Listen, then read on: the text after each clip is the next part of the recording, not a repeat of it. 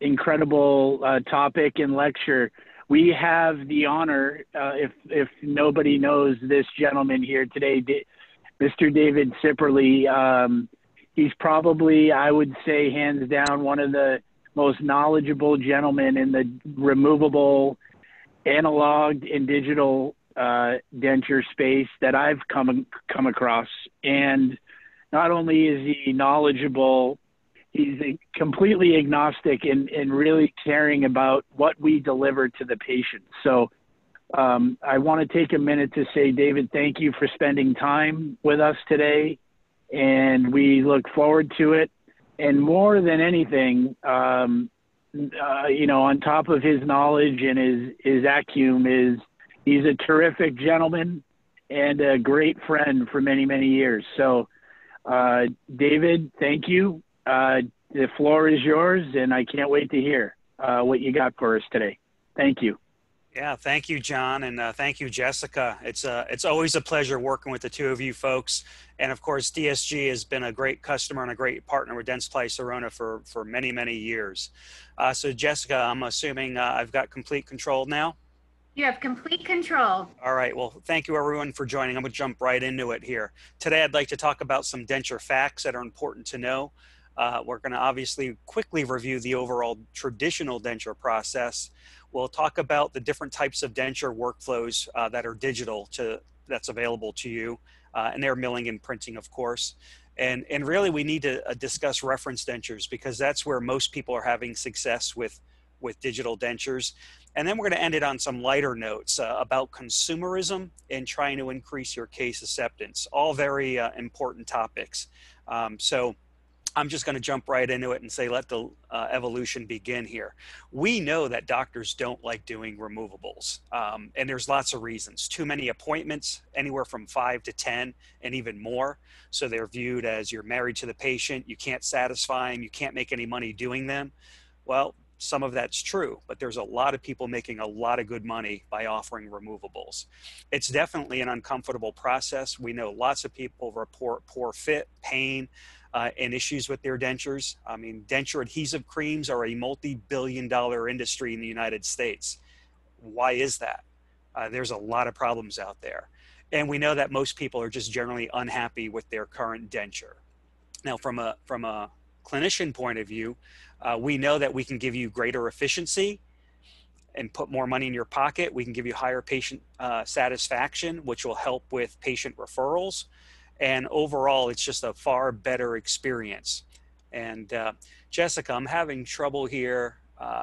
Never mind, I just minimized my video chat. And of course, we can give you higher profitability here. So there's tons of reports out there that say that more people or most patients would pay more for a better denture. And there's tons of them out there. So if we look at the denture process, this is the 5-step process we teach in dental school. It's five visits for the patient going to your office, and the lab has 4 major steps in creating a removable appliance, and in this case, a full denture. So we know the preliminary impression with a stock tray. Then there's the final impression with a custom tray. Then there's the occlusal registration appointment where we use the bite rims, which have a lot of inherent problems with bite rims for lots of reasons. And then finally, in the 4th visit, the patient finally starts to see what their new smile might look like with a waxed in denture, okay? But is it really just one visit? Because often we hear of resets, and 2 are quite common. And of course, sometimes even 3. So what you're trying to do, of course, is make the patient happy before the denture's processed, because once it's processed, it's done. And then you deliver it. But are you really done? Because I'm shocked what I hear about how many times a patient will come back with complaints or adjustments that are needed. So how many adjustments do you see? Is it 1 to 3? Because this is taking up chairside time. You're not making any production with this. Is it 3 to 5? Or is it 5+? And I've heard some crazy numbers. So this is totally the total profit killer right here. So I think we can improve this all with digital dentures. So we know there's lots of issues with conventional dentures. They're uneven, they're thick, they're thin, teeth move. Tooth pop-offs can occur. The try-ins don't fit like the final denture. The final denture doesn't fit like the try-in. So it's really a challenge of doing a conventional denture. It really is. It's not only for you, but also for the lab. We've been making dentures the same way over 100 years. So truly for you, I think that we can help you big time with digital dentures. And that is really about the permanent digital record, because we know that people break them, lose them, and pets have an affinity for oral appliances. So within a year, they got a new denture and now they've got to replace it because it's missing or broken. That's crazy. We can just print or now mill a new one and make that one appointment. Think of the value that that would add to your patients.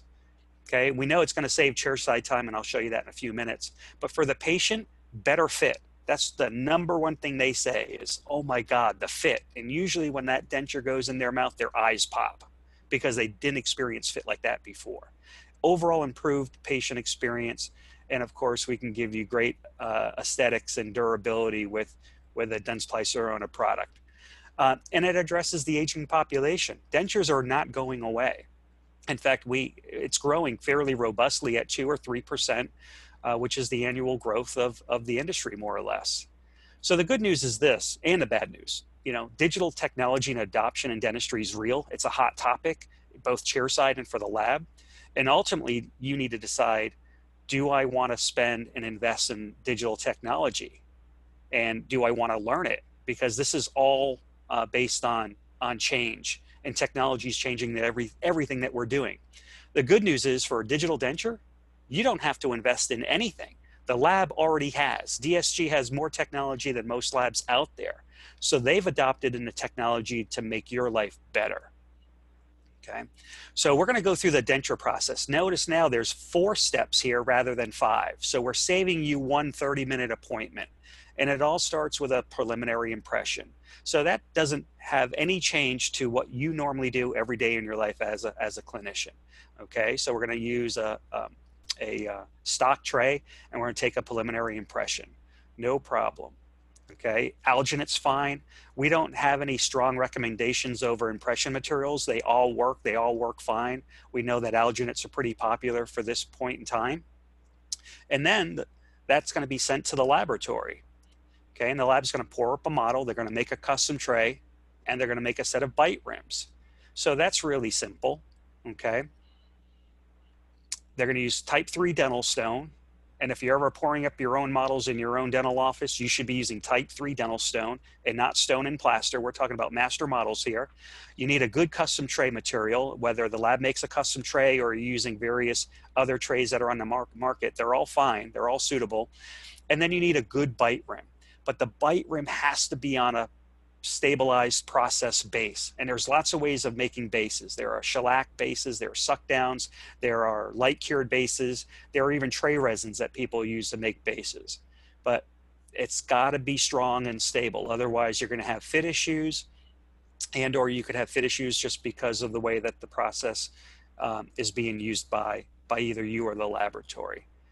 So now, when you as the clinician receive those custom trays and bite rims, we're asking you to take a final impression and we're asking you to do the registration all in one appointment. So it's a little bit different than you're used to doing, but it does not take that much time. It takes about 30 to 40 minutes, and then most people can get that down to about 25 minutes of time. So it fits well within a 30-minute appointment. So nothing really new there other than combining these 2 steps. Now, we are going to ask you to border mold. If you're not border molding, you should. That really does help capture the vestibule of where that denture is going to fit, and it allows good and easy scanning when we have that landing. Okay, so we do encourage border molding for this. And of course, you can see what it looks like here in the mouth. And what we're asking is a good impression, because the lab is going to digitize the impression. So the denture is only going to fit as good as your impression is. Okay, so we got to make sure that it has a nice uniform thickness of a material. There's no thin spots. And if we can't capture these landmarks, we're not going to make a good fitting denture, whether it's done analog or with digital denture techniques. We need to capture these landmarks. Okay, so we often hear that the impressions don't always capture stuff. And we know it's difficult to take a full arch impression. A lot of people gag and they don't like it. It's an uncomfortable experience. And even fast set takes 2 or 3 minutes to set. But we have to avoid bad impressions, okay? We really do, because we're going to digitize that impression, and it's going to be exactly a 1-to-1 of that impression, a 1-to-1 ratio. Now, we're also going to ask you to use your bite rims and use a good registration material so the lab knows how to occlude your 2 arches together. What can help with making a bite rim work is a Fox plane to make sure that you're parallel. And we're asking you that you do a wash impression of that bite rim. Okay, besides marking the midline, besides marking the distal of the canines, and we also need to know if the patient is either right or left side dominant. It would be great to get a smile line, either a lip line, high line, or a smile line. And if you can't give us that, then just give us a reading off of a papillometer, and that would help. So we need a good custom tray with border molding, and we need a good wash impression with those landmarks. So whether you're really doing a digital denture or a analog denture, we still need those pieces of information on there, and they're on your script pad. But the more information you can provide us, the better. And even if you can include digital pictures of the patient, the better. The more information, the better we can just decide what is best for the patient. So now all of those records go back to the lab, and the lab has a choice. We can do an analog denture. We can start stripping off your bite rims and start setting up teeth in an analog way. It takes a lot of skill and time. Or we can do it digitally. And we're going to focus down below on the digital. So it's really amazing what the technology has done in the last 3 years. And Crown and Bridge paved the way. We've been doing zirconia crowns, which is a fully digital process, for over 16 years now. So now digital with dentures, it's not going to take 15 years. It's going to take 2 or 3 years before it takes off. So now the lab is using an extraoral scanner, would digitize the files because we need to produce a try-in. So really this is all for the lab right here. And there are lots of scanners that they have and can use. And they're going to start stitching together all of the different layers. So they're going to scan the custom tray, they got to scan the bite rims, and it starts stitching together all of this information. Okay, so regardless of the scanner that they use, basically the digital workflows are all the same. You do your administration in the CAD system, you scan your models and your data points, and then you do a model analysis. So using sound prosodonic principles that you see in that middle picture there, they're going to identify the landmarks, and then the computer is going to start setting up teeth or create an artificial bite plane to represent what you have there. And then they're going to export it to either a printing unit or a milling unit. Now there's lots of software out there. You can use 3Shape, you can use InLab, you can use ExoCAD. So lots of good in-house design softwares, and or you can even outsource it to Avident or Full Contour for a design, okay? So they've got to create a design, and then with that design, again, it's up to the lab of what do they want to do. Okay, so this is a complicated picture, but just follow me on the journey. So you scan your data, you design your denture. In this case, you have 2 choices here. You can do a biogeneric general tooth library and scan an arch, or in this case, we're going to use Dentsply Sirona IPN 3D teeth. So we have our tooth library in the design software. So then, of course, we design our denture and we send it to our milling unit here. And with that milling unit, it's got to be a 5-axis mill. We can mill a try-in out of PMMA, tooth colored. And if everything goes well with the try-in, we can mill our denture base out of a denture base disc. And now I'm looking at the workflow up top. With that, we could bond in our IPN teeth using HIPAA and make a finished denture using pre-manufactured teeth. Or you could follow the workflow down below where you still mill a try-in out of a PMMA puck that's tooth colored. Then you mill your denture base with sockets. Then you can mill out your denture teeth either in arches or in quadrants or in singles, and then bond them for a finished denture. So there's multiple ways of doing milling. Some involve pre-manufactured teeth, others use milled or printed teeth. And there's a pros and cons to both, okay? If we look at a printing point of view, it's the same design, print, wash, bond, cure, and finish that everyone, regardless of company, has to follow. Those are the basic workflow steps. So again, you can design using pre-manufactured teeth. In this example, it's a Dentsply Sirona model, but other manufacturers make printed teeth or resins for printing teeth and printing base plates as well.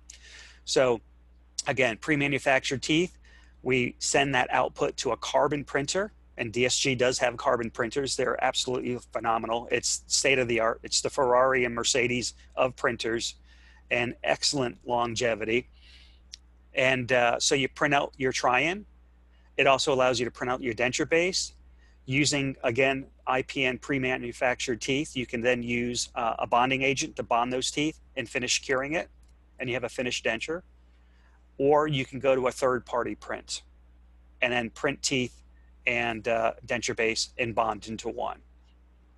So now we're going back to the try-in, okay? So we have our printed try-in, or in this case, this is a traditional try-in. This is a waxed up try-in.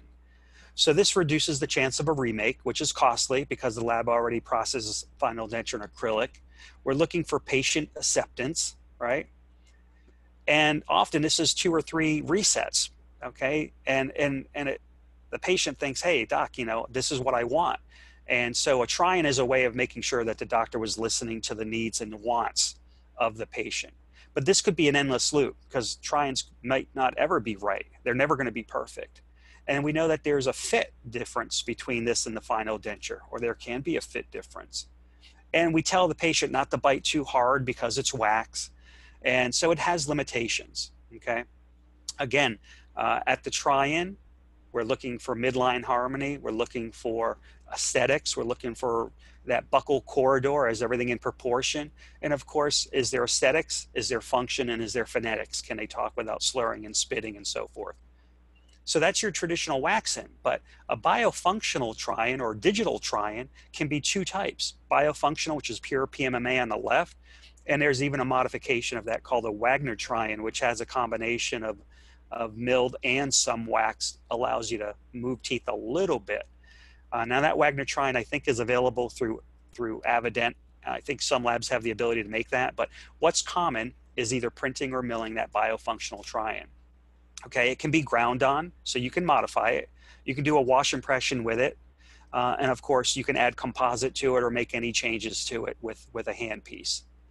Okay, but it's available in tooth shades, and it really gives you the impression and the bite all into one. Okay, so I was always a little skeptical of biofunctional try-ins because doctors always want that adjustment of teeth, but the adjustment of teeth causes so many problems. So a few years ago at the Digital Denture Symposium in Arizona, Dr. Valerie Cooper gave a presentation, and she absolutely reduced the number of her try-ins from 2 down to less than 0.4 visits in about a 3-year period. And in 2016, so she averaged often almost 2 appointments for the try-in. So she knocked that down to 1.4. And in 2016, she did 178 dentures, and she saved about 170 hours of chairside time using a biofunctional try-in. And I couldn't believe that. That equates, if you look at $7 a minute, you know, a production goal of a clinician, $7 a minute. It's actually closer to $8. But at $7 a minute, she saved over $71,000 of chairside time. That's rather significant. That caught my eye. So it does require a new mindset. And here's a biofunctional try-in. And there's a couple of ways that this can be used. Okay, but you've got to think of just 4 things that are patient-centric. Okay. Because often we'll ask them, hey, how does it fit? How does it feel? Okay, well, here's what you got to ask them. Fit, does it feel good? Real simple question. Size, how do you like it? You want it bigger or smaller? Okay. Position, you want it up, down, right, or left? And then darker. Color, do you want it lighter or darker? Ask those 4 things. Keep it so simple, and the patients will tell you what they want. Now, the biggest thing that I love about a biofunctional try-in is it's stable. Teeth move in wax. They shift in shipping, okay? If it's a hot day out there, teeth can move. You know, there's a lot of different qualities of setup wax out there. So this eliminates all those problems. Plus, it's easier for you. The patient bites too hard, you don't have to worry about anything shifting in the mouth. They could even take this home as a try-in and test drive it for a day or 2 or 3 if you wanted to offer that. and then you can make adjustments. Okay, so I think the biofunctional try-in is key now, and I was always skeptical of it at first, but now this is the secret sauce. Bear with me one second, my computer just froze up here. Okay, so now we talk about pre-manufactured teeth in the past, and these new teeth are designed to try to minimize intaglio breakthrough, and that's the problem with printed dentures. If you don't have enough vertical space, the teeth are too big, they don't fit, and you'll have intaglio breakthrough in the denture design. With milling, that's not a big concern because a second step milling will just grind those teeth away and it won't be a problem. But we've made pre-manufactured teeth now specific for printing. So they're still bioform and portrait inspired. We give you some 16 Vita shades and some bleach. We give you really good wear resistance, really good aesthetics, and it's in a new wax-free packaging. So we're trying to save time. And we give you 51 pre-occluded libraries for the software, so it makes the digital denture design very simple and easy. And we give you 10 and 33 degree choices. So with these pre-manufactured teeth, that's one way of, you can print them. You can use pre-manufactured teeth, but a lab can also have a choice of printing them or milling them. In this case, here are some of the mills. You need a 5-axis mill. And here's a disc of PMMA material, and you can mill at the arch that you see there. Okay, so lots of choices. And so what you need to do is, and I think clinicians need to be aware of the processes so you know what the labs need to do and what the labs expect from you. So here we digitize our denture, and then you can see this is what milling a denture base looks like. So they're going to put the puck into a 5-axis milling machine. You're going to mill out those tooth sockets. So then you're going to bond those teeth into place using Lucitone HIPAA, and you're going to leave the denture base in the puck. Okay, bond all the teeth. So that means they're going to take them and pressure pot them. And then when the bonding of teeth is done, they're going to put the disc with the teeth in there back into the denture mill a second time. Okay, and that's important. So there's a little special keyway that we've made for our Lucitone disc. So you put the disc back in, and now the intaglio surface is going to be milled. So if you happen to have intaglio breakthrough because of the vertical dimension or the space with the denture teeth, no worries. The mill is going to mill the entire backside of that disc and get it to where you need it. So then the second pass mill looks like this. Then the lab tech will, of course, cut off the sprues and then grind down those spots and do a traditional polish. So it's pretty straightforward. And of course, you can also print your denture base and print your teeth. So there's no printing a true monolithic denture from start to finish yet, because there's no way of figuring out how to layer the shades of materials. So they're going to print the denture base first, they're going to print the teeth next, and then they're going to bond the two together. Okay. So I want to talk to you quickly about the Carbon and Lucitone digital print system here.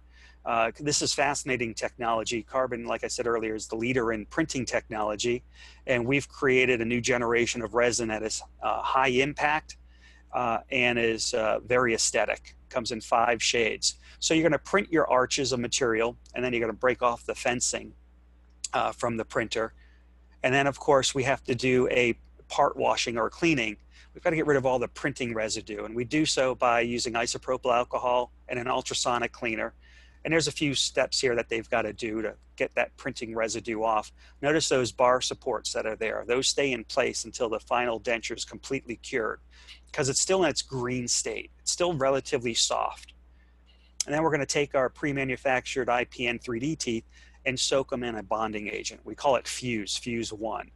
So we soak the teeth for a chemical bond, because the teeth are PMMA acrylic, and the printed denture base is an acrylic with other resins and composites added to it. Okay, it's similar to a light cure type composite.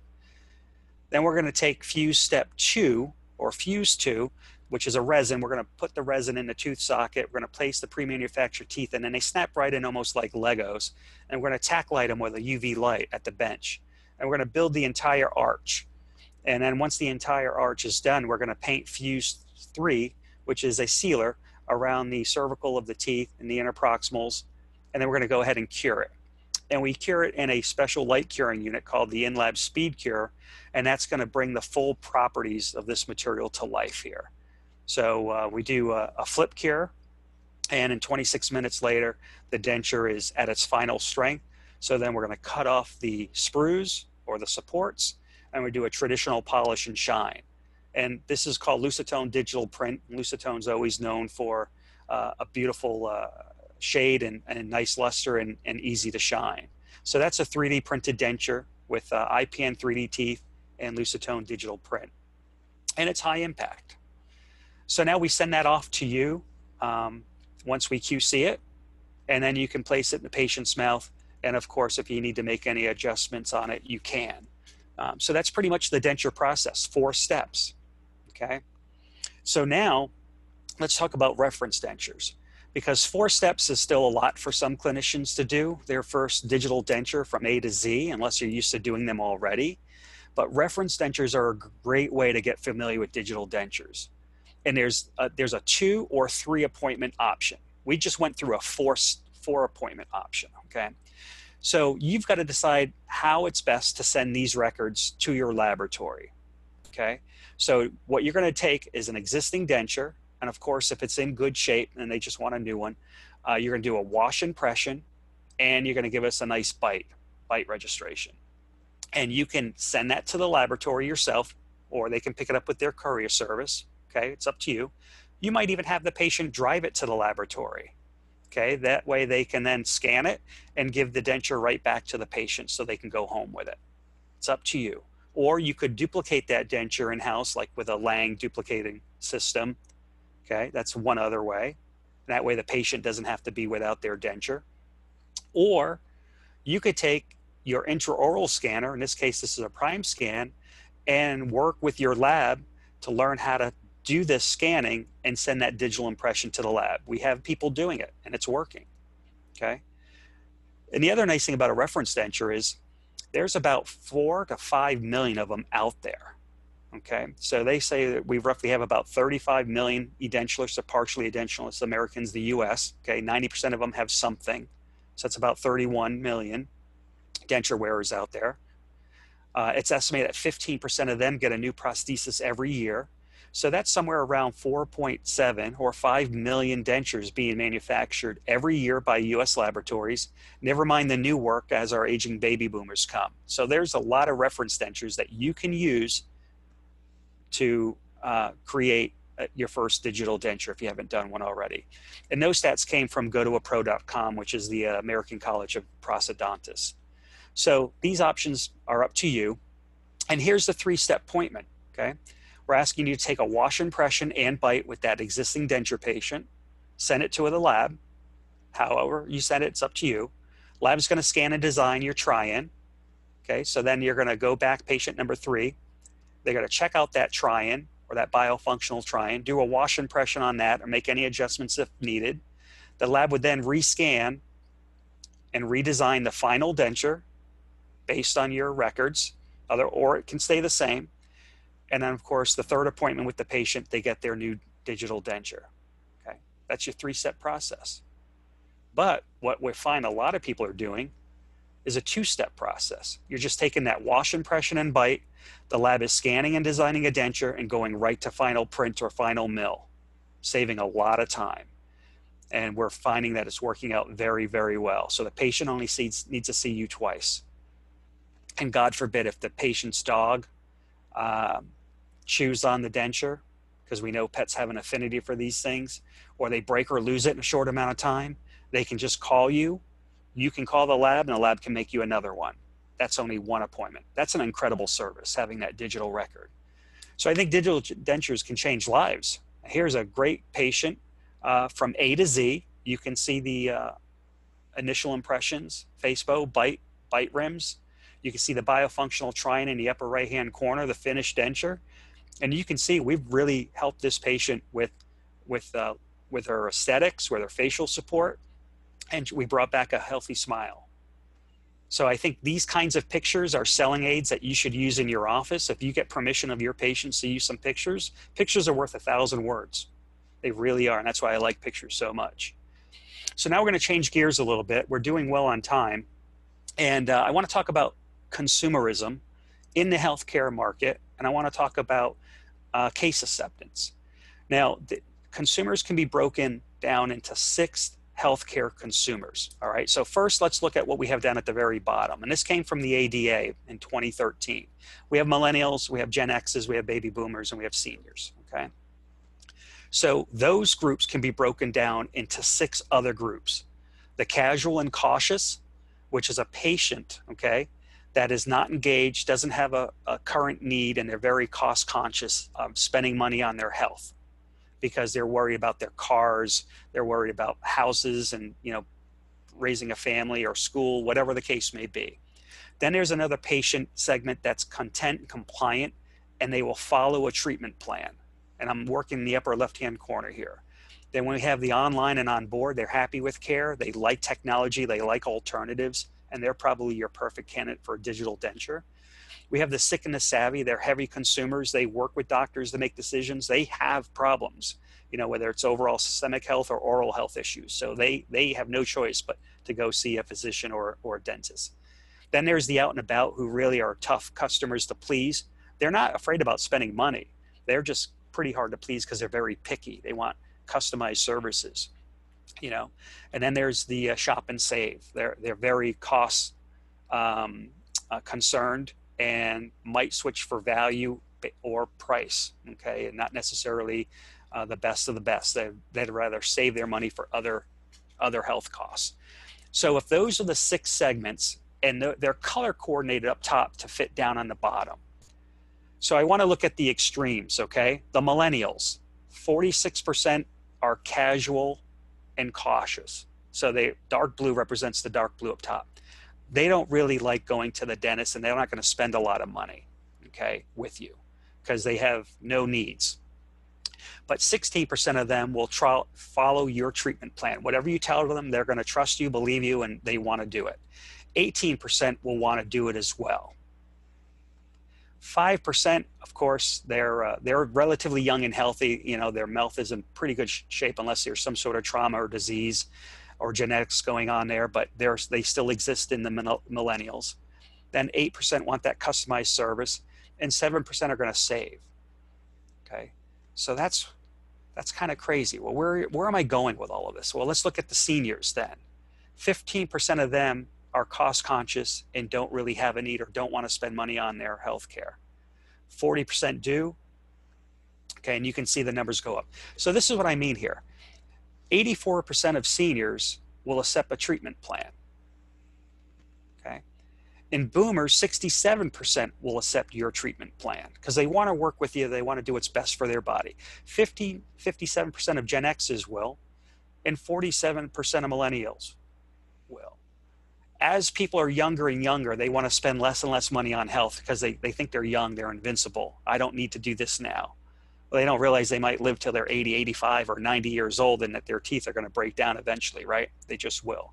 But in general, 63% of all consumers will accept a plan if it ties into their lifestyle, into their needs, okay? And 37% probably won't. So when you ask for a treatment plan or you ask for an upgrade, why not? 63% will probably go along with it. Okay, so that's, I think, an important data point to know about consumerism. Consumerism's everywhere. Now, we talk about upgrading or cross-selling. Okay, so that's really important. But in order to do so, you've got to understand what the customer wants, right? What are your patient needs? So are you listening to your patients empathetically, right? Are we listening with the intent to understand what's going on and what they're trying to explain, and what their needs are and what their expectations are? Because you always hear with denture patients, you can never satisfy them. You can't make them happy. Well, what were their expectations in the first place? Did you know what their expectations were? Because you got a choice here. Do they want a tissue-supported denture because they're cost-conscious? Or do they want an implant-supported denture because they want to be able to eat steak again? Or do you want a digital denture that's going to be in the middle and give them superior fit and performance, but not cost as much as an implant-supported denture? What are your choices? But when you listen with empathy, it shows that you care enough to help them. And most doctors and dentists do this very well. That's your bedside manner. But sometimes we forget, or we're in a rush, or we think that we don't have time, or it's not important. Every patient is important, and we got to make them feel at ease when they're talking to us. So back to consumerism. Consumers don't make logical decisions. They really don't. Sometimes they're impulse buyers. And they don't always care about all the details of your treatment plan, but they care about the outcome. Because if I come to the dentist, I want to look great. I don't want to be in pain. I want to be pain-free. I want to get rid of the pain, or I want to improve my appearance. Okay? And I say consumers don't make logical decisions because sometimes they don't. But once they make a decision to buy something, they're usually more likely to buy and pay for something else too, all right? Or the next thing too. Think of Google or Amazon. Last time you bought something on Amazon, you bought it, and so all of a sudden you had a pop-up and something else said, hey, people who bought this also bought this too. So they're looking, your wallet's open. You already made a conscious effort to go to Amazon to buy something, and they know your wallet's open and they're trying to get more of your wallet. So the pop-ups come up for accessory items, support items, or similar items, right? Did you go to the grocery store today to buy a magazine and a pack of gum? No, you went to the grocery store to buy dinner for tonight.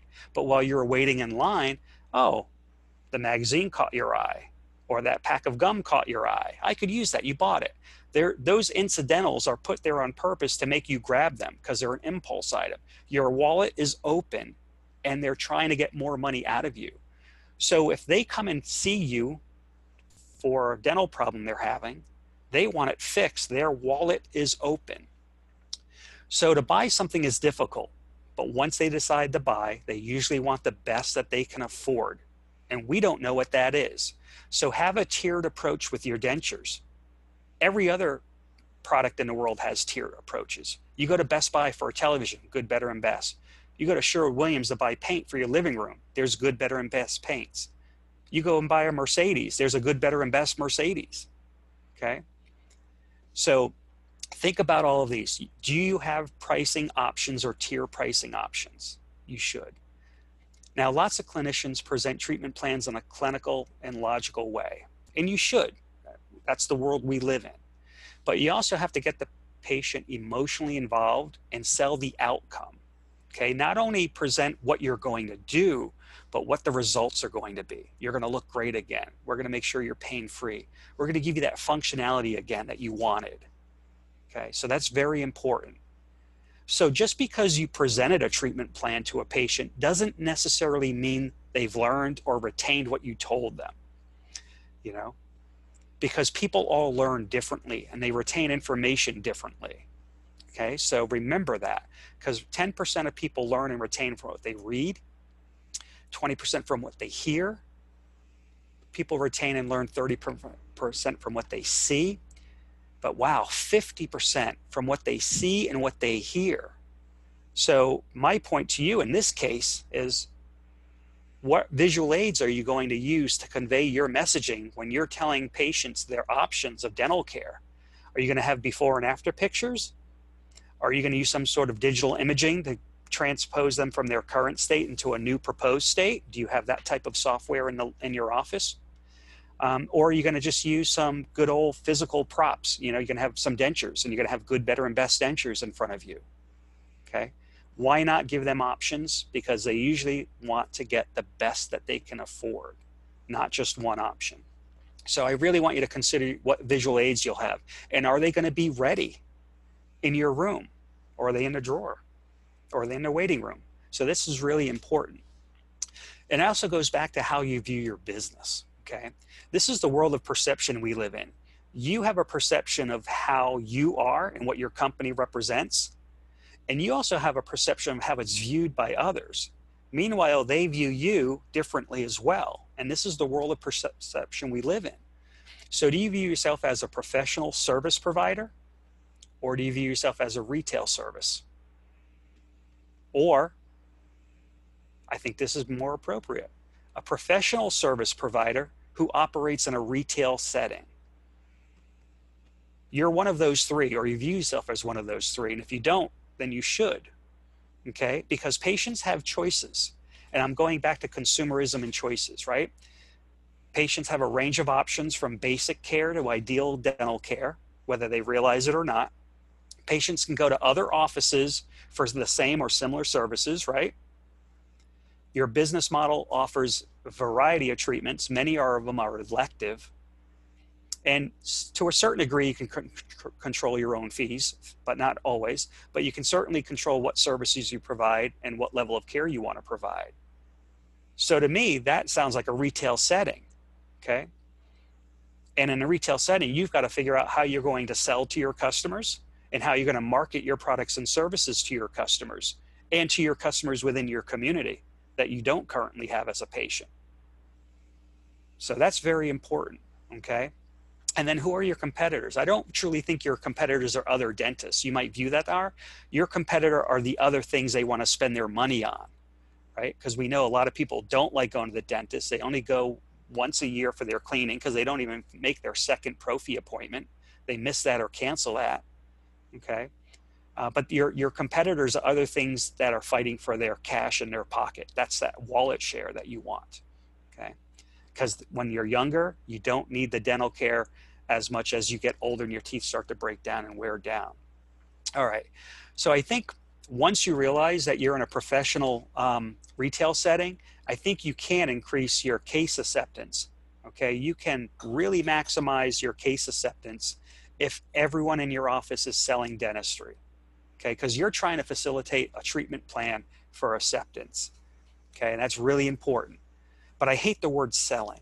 I really do. I've been in professional sales my whole life, 3 separate industries: industrial tools, sporting goods, and now dental. I've been in dental for 17 years. They all have the same concerns and same selling scenarios, okay? And it's a hyper-competitive environment out there. And you're in a hyper-competitive environment as well. So in your case, selling is educating your patients on what they should be doing to maintain their oral health or what they can do to improve it. Right. So education is a nicer word than selling, but if you look up in dictionary, their definitions, they're very, very parallel.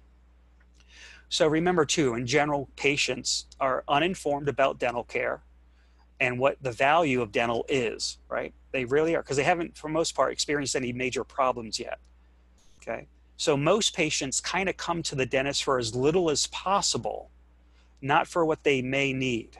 Okay, but they don't know what they need because they're uninformed. So we've got to help them with their options and inform them of their choices and then let them make the decision. Most dental practices, if you're a single location, single provider, they stagnate at somewhere around $700,000. They stagnate. And you might not be able to get more patients in the door, right? But maybe you can. But you've got to look at, what can I do to improve my case acceptance? Or what can I do to get more patients in the door? So it's really, I think, spending that extra time with them doing the consult, whether it's yourself or a staff member doing the consulting. But I have one friend whose case acceptance went up 20%. And I said, well, what did you do for that? He goes, real simple. I let my wife do the treatment planning and consult with him and not me. She was my best salesperson, because she took the time to explain everything in a real simple way. And he goes, I usually had I felt like I didn't have time. I rushed my treatment option discussions with my patients. And I felt like I gave them more of a clinical knowledge overview and not so much the heart-to-heart talk that they wanted sometimes. All right, so we got to move them away from the cheapest plan to their ideal plan, okay? Which is making them live a longer, healthier, happier life. All right, so I think you have to tie that plan into why they came there in the first place. What is their emotional outcome? What were their expectations? And it's often difficult to get the expectations of denture wearers, okay? They themselves don't know sometimes. But when you have teeth and you're relatively healthy, we take really simple things for granted, like eating, smiling, talking, laughing, and kissing. But when you're edentulous, you don't do those things, or you don't do them that much. You don't do them that often. So we can really improve people's lives getting back to basic confidence and quality of life by offering them dentures, okay? It's a very viable treatment for a lot of people. So we're gonna, a couple more slides and wrap it up. We'll open up the Q&A. So is a digital denture worth the extra money? Because it's gonna be a little bit more than your regular denture. And of course it is, absolutely. And here's why. It's a new product that you can offer to existing patients or new patients maybe. So that's a service expansion, right? It's absolute superior fit. The patient, the first thing they always comment is, wow, it fits so good. So better fit, better function, better confidence. You've got that digital record on file, so easier lost, damaged denture can be replaced. That leads to better patient experience. And that also leads to increased patient referrals, because we know 50% of your business is word of mouth. All right. We know we can eliminate that one step of the denture process from 5 to 4. So at $7 a minute, 30-minute appointment, that's $210 that we just saved you of chairside time. Fewer post-insertion visits. That's those extra 1 to 5 up to 10 after you delivered the final denture. We can reduce those visits by at least 1, if not up to 5 appointments. Okay. So if we save you 1 post-adjustment visit, that was $210. If we save you 5, that's $1,000 of chairside time we saved you, which would be a loss of production. What we normally hear with digital dentures out there is the patient comes back once or they don't come back at all because the fit is that good. I mean, that is significant. Okay. And this right here is going to lead to procedural efficiency. Again, more money into your pocket. Okay. The 3 E's, I like to call them. And I think when you have practice expansion, better patient experience, and procedural efficiency, that means you have a healthy practice. Okay. And that's what it's all about today. So I think digital dentures can certainly help this and help prevent this. And I don't know where this picture was taken, but it's kind of funny, but it's kind of sad for the 10th visit. And you can see this clinician or this student, looks like a dental student, is just checked out. Like, I don't know what you want. You go ahead and fix it. So technology is forcing us to change. We're going to have to change no matter what. But the future is very, very bright. We got to get out of the Stone Age on the left and move to digital on the right. And DSG can help you do that. So I want to thank you. I'm going to exit out of the presentation mode so I can go back and see some of the screens and comments. So Jessica, actually I can't see the screen or comments right now. I haven't had any questions or curiosities or comments. So would anybody like to submit anything that we can address with David while we have him? Oh, and John's hey David. Yes. Great presentation as always. This is John Rule. I'm getting a few text messages from people, and one of the questions here that I received was, in your experience, what's the easiest or less invasive way for a clinician to move from a digital process or from an analog process to a digital denture process? Yeah, doing that reference denture. Start with reference dentures first and do 6 to 12 of them. So you're confident and you're efficient with doing those reference dentures, and then expand that into your normal denture offering now to a new patient. I think that's absolutely the key. And if you have an intraoral scanner, you can scan that reference denture right there in your office and send that to the lab digitally, so the patient can leave with their existing denture. I think that's the easiest and fastest way. Hope that answers your question. Yeah, great answer. I got one more. I might have another one, but one more. From your experience hearing from clinicians, what is the most aesthetic denture, printed versus milled? Wow, that's a really tough one. I'm going to say printed is very good, right? Because you have lots of good pucks that are pre-polymerized and they have a good finish. So they are very good. The first generation or two of printed resins that came out, and here's the other thing, I'm sorry. Printed milling disc also can give you fibers, okay? Because they're pre-manufactured. When you print, you can't get fibers in printed solutions. They'll clog up the printing jets and ports. So most of the printing resins that are out there, the first generation or two, are very translucent and not very aesthetic, and they weren't strong. I'm proud to say that Dentsply Sirona solved that problem. We created Lucitone digital print resin. It is aesthetic. It has Lucitone shades that everyone knows and loves. and it's high impact. In fact, it's the only printed resin market on the market right now that is high impact. So it has great work of fracture and great fracture toughness. And so I do like pre-manufactured teeth personally. So as far as what is more aesthetic, that's a hard one to say. I would say that a premium mill denture is aesthetic. And I would say that the new premium denture printed with carbon and the Lucitone digital print is very aesthetic. But aesthetics are a bit difficult. They're subjective, because what's aesthetic to you might be different from me. But I would say that the aesthetics with Lucitone digital print is outstanding. And then the physical property of that material is outstanding. So great answer. I just got another one while you were answering that, is durability between the pre-carded and the milled teeth. So yeah. I guess expand into that. That's a great one. Yeah. So there are a lot of printed teeth on the market, printed tooth resins, and we don't know about their long-term clinical efficacy. Right? Most printed teeth are monochromatic as well. That's the other thing. Printed teeth are monochromatic. They're not very aesthetic. Milled teeth, because you can get multi-layer disc, are more aesthetic. But the 3D materials, okay, digital materials, still need to evolve. That's why I'm a big fan of pre-manufactured teeth. And you know, Vita makes pre-manufactured teeth. Ivoclar makes pre-manufactured teeth. Kulzer has them. And of course we have them. So there's lots of good brands out there, but you want something that's very strong and aesthetic and wear resistant. And so IPN, for instance, we know that material. It's been out for over 37 years. There's over 400 million dentures made with IPN teeth out there. So IPN is going to give you great wear, known wear, right? Clinically validated wear characteristics. They're going to give you good aesthetics.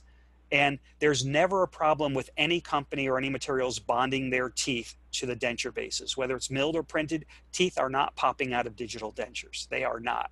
We've never experienced, even when we drive them over cars and trucks, the denture might break if it breaks, but the teeth are not popping off. So the material durability has gotten far superior. I would stick with pre-manufactured teeth, and then I would use the printed resins or milled resins for my immediates, for my economy dentures, because again, the long-term wear is not known yet. They haven't been on the market long enough to know that. Hopefully that answers that question too, John. Yeah, that's great. Those are 3 great questions. That's all I have. Jessica, I don't know if any more have come through, yes, but we do have another one. Do labs offer custom staining of denture teeth, milled or printed or conventional, and how reliable is that? Yeah, so that was, it was interesting. The first 2 or 3 generations of printed resins came out. They were, like I said, very translucent and not very aesthetic. So labs were actually staining them with composites and doing buildups with composites to make them more aesthetic. And it worked, and they work fine. So yes, and Gradia is one particular product that's well known and is being used out there. And then there are still labs that will do that. They'll take an existing printed or milled denture, or it could be an analog denture for that matter, and still do custom staining and characterization of that denture to, of course, increase value, increase characterization, and of course offer it as a premium product and to put their signature to it. So that is a viable option. It works with CAD/CAM materials just like it works with regular acrylic. So there's lots of options out there, and lots of labs do offer that service. And one more, I know we covered the aesthetics of milling versus printing, but is there any other advantages that you could share of milling versus printing, or vice versa? Yeah, so milling is high quality, typically high strength, but it's low volume because it ties up a mill for about 4 hours. It takes about 2 hours to mill a denture base. Then you bond your teeth, and it takes about another 2 hours of milling the intaglio surface of that. So it ties up a machine for about 4 hours. So it's really a question of output, not quality. So you can do about 2 dentures, up to 3 dentures in a give or take 8 to 10 hour work day, okay? When it comes to printing, particularly with carbon and this Lucitone digital print, you could print 8 bases in 2 hours. So it's designed for production and high quality. So you could do 30 dentures a day, all right, with a carbon Lucitone digital print workflow. So strength, well, we have high impact mill dentures. We have high impact printed dentures now. So it's really more about the capacity that you need. And that's really a lab question, unless, you know, not really a clinician question. And then it's, okay, well, how much do you want to invest? A good CAD/CAM system is, you know, $100,000, and a carbon's going to cost you $50,000 a year for a 3-year or 5-year lease. So it depends on pros and cons, and it depends on the workflow that you want. I would say now that the printed workflows are faster and easier to learn and to do, but they cost more money. But once you invest, it's the way to go. Milling will take a little more time. But they both offer exceptional results, and that's why DSG does both. They offer both a milled denture, a printed denture, and then they have analog dentures that are still either packed or poured or injected. So you've got 5 different ways of getting your denture made. Eventually, you'll see the industry shift to digital, and printing is going to probably be just more prevalent. Okay. Great. Anything else? Yeah, we've got a thanks for a great presentation, and thank you, great presentation, David. All right, well, thank you very much. Appreciate it. We are at 12:56, so we stayed within our promise of an hour. We have 4 more minutes for any other questions, but I really want to thank you for your time and listening. I hope it was useful and helpful. I think, you know, we tend to overcomplicate things, and going back to just basic consumerism and basic treating people as people and listening with empathy can do a lot to cross-sell or to upsell a patient into a better appliance. It's something that the consumer wants, whether they ask for it or not. So giving options in your treatment plans is huge, and then let the customer make their own decision, and they will.